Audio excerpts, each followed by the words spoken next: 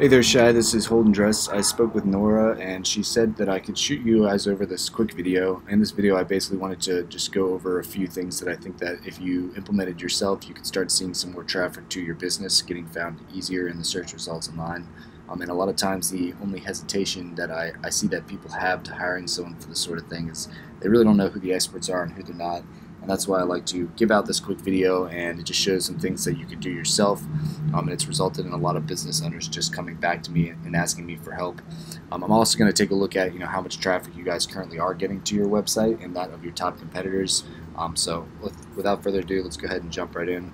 I've got your website up right here. I do like the way it's laid out, and there's outlets for people to reach out to you pretty quickly. This is super important. When it comes to Google optimization, the first thing that Google looks at is content. They want to see about 1,500 words of content on your home page alone for optimization. And I'd say you've got a good amount of content on here, so you're probably doing well in that aspect. In addition to content, Google wants you to include specific keywords that people are searching for to find you. And keywords are basically anything that someone searches for up in the search bar. What you really want to pick out is buyer intent keywords. So these are keywords that people are looking for your services right away. They're ready to reach out for your service right away. An example of a buyer intent keyword would be a landscaping, affordable, or landscaping near me, landscape design. One that would be not a buyer intent keyword would be landscaping cost, right, or tree removal cost. These people are still just doing their research. They're not ready to actually reach out to a contractor right now. They're still looking around. So when you're picking out those keywords, make sure that you're utilizing the ones that people are going to want to reach out to a contractor and purchase your services right now. Next thing I want to show you is this down here. This is called the Google Map Pack. It looks like you guys are Green Advisor. Yeah, this is you guys. So you're actually, or no, this may not be you here. Let's see. No, this is a different person. So you guys are not in the top 3 here. So to get into the top 3 of this, which is an incredibly useful tool because about 70% of people will actually only click on the Google Map Pack. It's the first thing that pops up in the search results. People can see exactly where you are in relation to their home or business, and you can see their reviews and everything. So it's a very useful tool. It's a free tool with Google. But to get found in the Google Map Pack, which there's only 3 spots, you need to basically get your name, address, and phone number into as many directories as possible. These are things like Facebook, Yellow Pages, Yelp, anywhere you can get your name, address, and phone number. The key is consistency across all of them. You want to make sure that all your information is exactly the same, whether it's your business hours, your address, anything like that. If there's any inconsistency, Google will kind of take that as being confusing to the customer, and they'll deduct you points in authority, and you won't actually show up in this top 3. And like I said, that collects about 70% of the traffic, so it's an important place to be. Down here, this is the remaining 30%. Will go to just the first page, really, not past that. I don't think I see you guys here either. Is this you right here, Green Grounds or Green Advisor? Nope, that's someone different. So to get found in the organics of the first page, what you need to do is go out and get what we call backlinks. Backlinks are basically links from other websites linking to your website.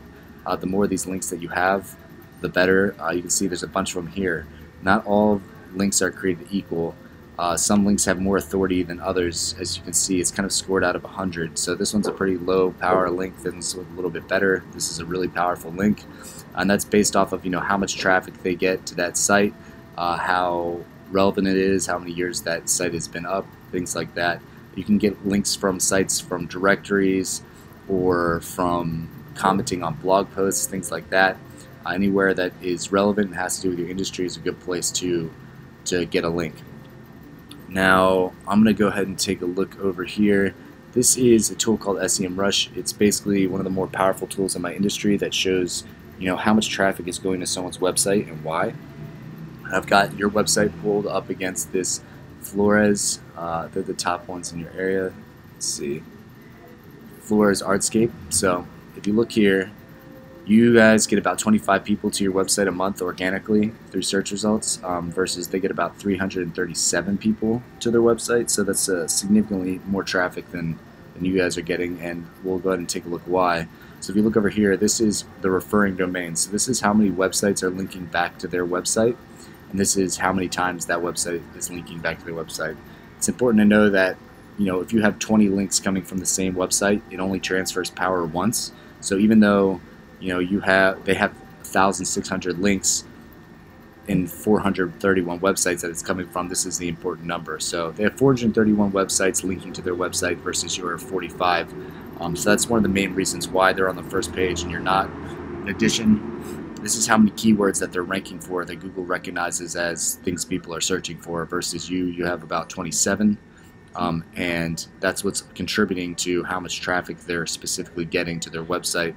And if you were able to steal even a fraction of that away, right, you know, that would probably result in a significant amount of more customers to your business, and put some more money in your pocket. So I hope this was helpful, and if you'd like to chat some more, I'd love to hear what you thought about the video, you know, if there's anything you liked or didn't like.